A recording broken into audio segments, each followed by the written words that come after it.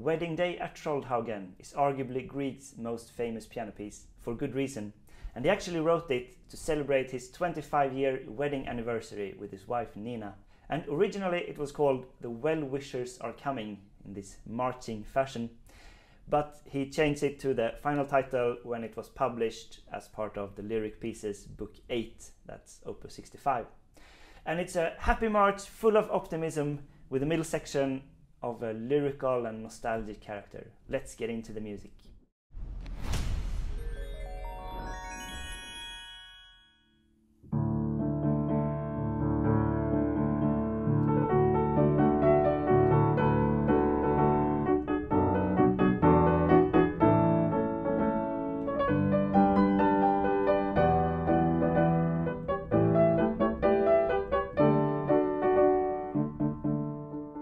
So we have this famous Scandinavian folk music feature of an open fifth in the bass in this march rhythm. It provides the energy that drives the whole section forward, and we have kind of a really stable rhythm in the melody. And this dotted rhythm is especially a march rhythm.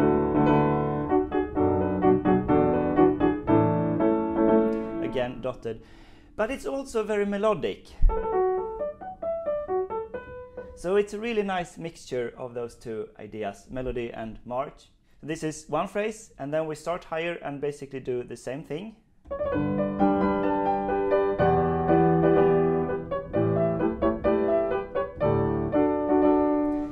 And now the harmony, it's a very neat progression. So we're in D major. B is just the 6, and then we go down to B minor, to E, to A. So this is just a 2-5-1 in A. There are some extensions here. We have B minor 7, E 11, and A sus resolving. And then the next round starts on G, which is the 4 in D. The A major is not really modulated to A major because it's so quick, it's just a local instance of A major. Then G. And the same going down to E minor.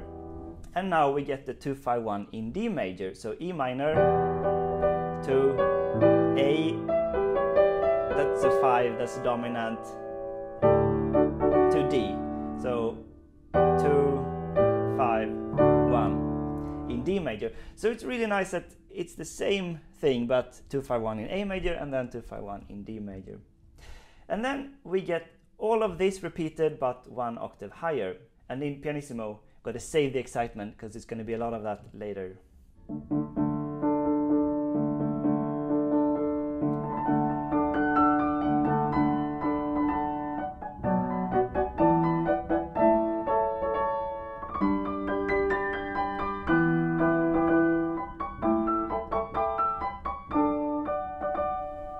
Now we go back down in the register and we get forte, and this is the wedding reception party.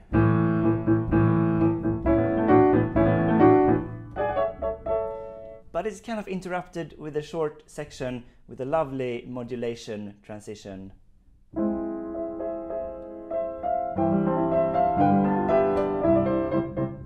So it's from A major, but then we just switch the two notes. We keep the E, but we take these down. We get the A flat plus 5, and then we also switch the A flat to a G. We get the G 6-4, and that's a cadential progression now. G7 to C. So we're modulating from A major up to C. It's a mediant. Now we get the same thing starting from C major.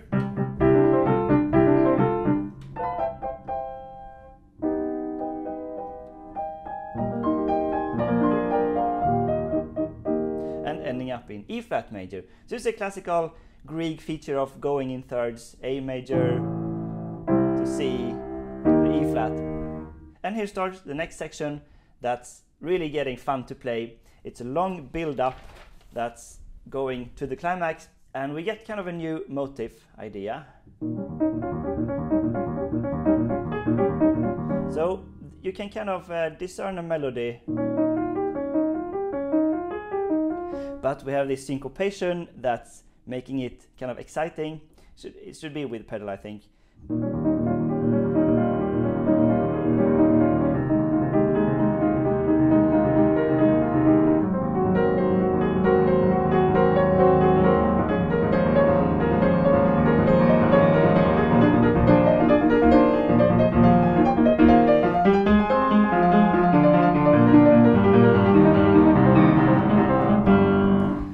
So what's going on here?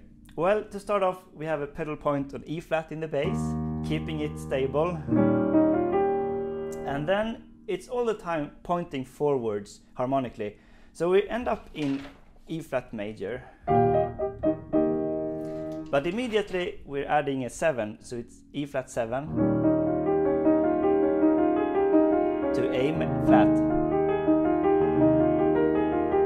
And then still pointing forward, adding a 7, A flat 7 to D flat. But now the E flat in the bass is really creating a nice sonority. And now from D flat we go this shift to a kind of a B flat 7 with E flat in the bass, and kind of a lot of extensions on top here, kind of B flat 9, 11. And then in the top, when we reach the top, it's just thirds left. It's kind of a distillation of Grieg harmony, only going on thirds.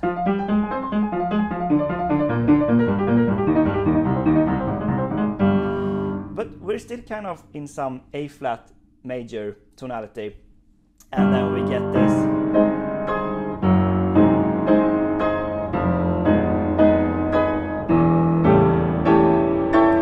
Now we're in Tchaikovsky's first piano concerto.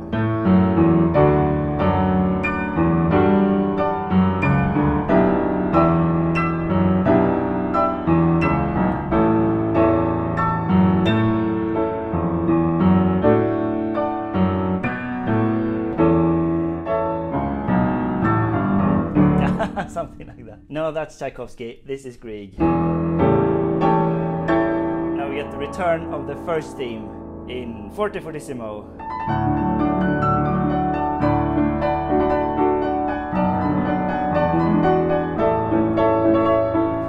But now the texture is transformed, so instead of the open fifth, we get these arpeggios. They're really symphonic textures, and this nice syncopation on the dotted.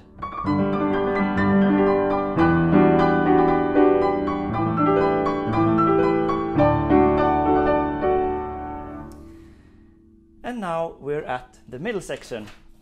So now we need a contrast to this, so we go down, it's tranquillo, piano, and we go to G major. We get the same open fifth in the bass though. And now we get these really nice, long, nostalgic lines.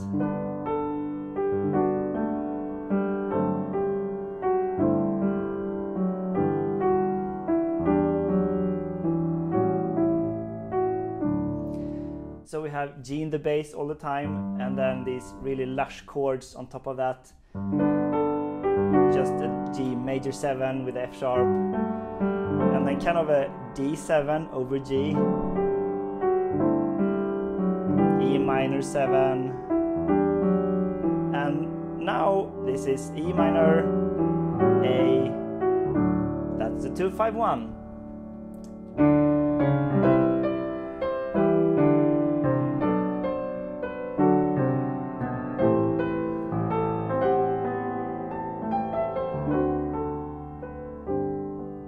And the second phrase here starts on C, and then eventually goes to A minor,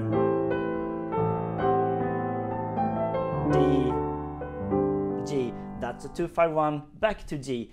And the C is the 4 in G, so it's actually the same harmonic structure as the beginning of the first March theme, but here it's completely different music, but it's still a nice connection there. And also with the melody we have this answering, kind of a dialogue, maybe between husband and wife in a marriage, answering each other.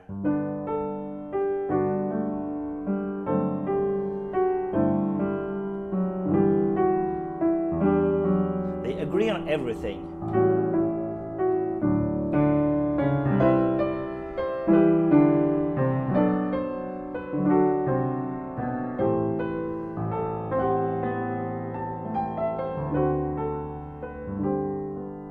Really enjoying their time together, but there's also some sparkle.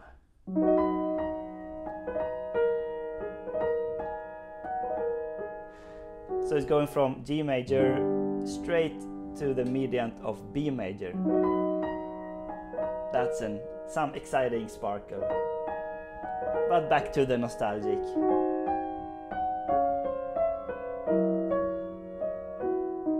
So here we only get one round and we're staying in B major, and then we go back to G major. It's still exciting because it's another mediant back from B major to G major. All the time pianissimo and dolce, of course.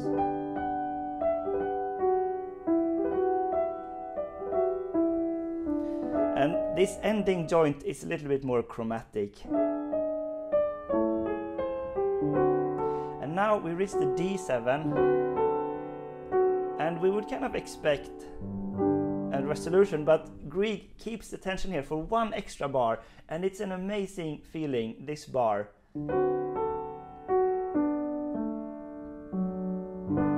So the resolution comes and it feels so nice because we've waited one extra bar for it. Just do it again.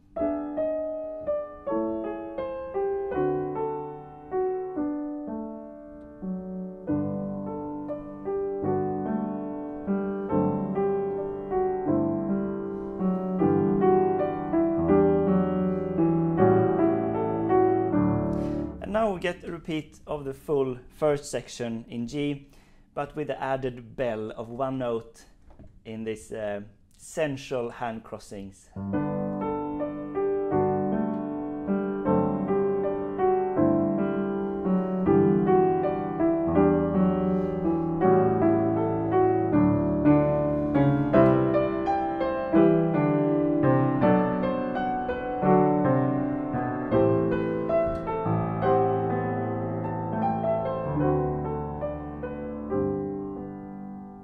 And of course I think you can do more of the forte this second time than the first time to really get it blossoming here. And then we get a full repeat of the whole March section, exactly the same. And by the way, this whole build-up place, I forgot the last time, it feels so much like the Hall of the Mountain King. This way of taking a little bit of material and repeating it and grow the intensity underneath it.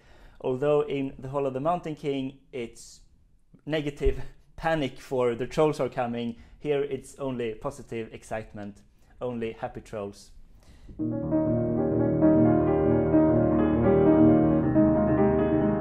So we get all of that, and then there's a coda. That's a nice structural resolution to all the build-up climaxes. So I'm jumping straight to the coda after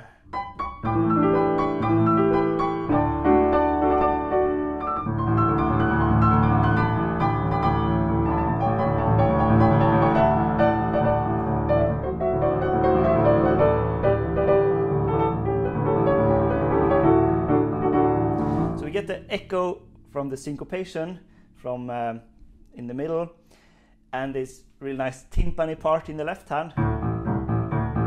Boom, boom, boom, boom. And it's a big diminuendo from the top going all the way down to the bottom, just going between D and A.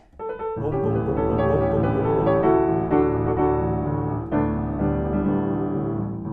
boom. Actually, here's a G over the timpani D and A, and these kind of suspensions. And in the end, all that's left is just the open fifth.